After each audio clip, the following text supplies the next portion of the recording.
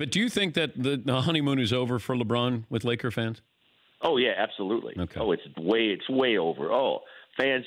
In fact, if you took a poll right now, I would say a lot of them would say it's okay to trade him. And I've talked to Laker people wondering what would fans think if we traded him.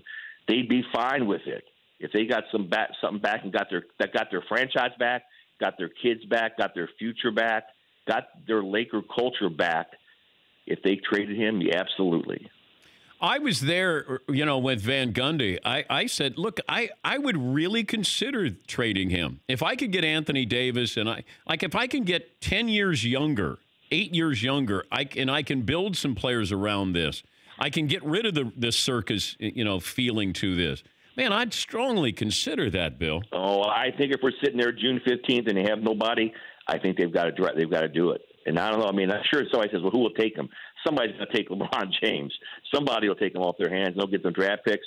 I would do it in a heartbeat, in an absolute heartbeat. And Jeff, Van Gundy said what a lot of LA had been thinking is that, and they've been afraid to admit to themselves that, you know what, this didn't work out. Get out of it early. The sooner the better.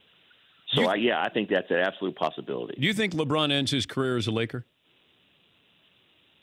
At this point, no. I don't see that. I don't see it. I don't see it working out this summer. I don't see it. They have to really make a big hit, and I just don't see that. But as with everything, you could be wrong because, again, you'll remember LeBron came here for L.A. He didn't come here for the Lakers. He came here for L.A., to live in L.A. And if the basketball's going bad, he'll just go play basketball somewhere else. For more Dan Patrick Show, tune into Audience Channel 239 on DirecTV. Stream for free on BR Live or download the Dan Patrick Show app.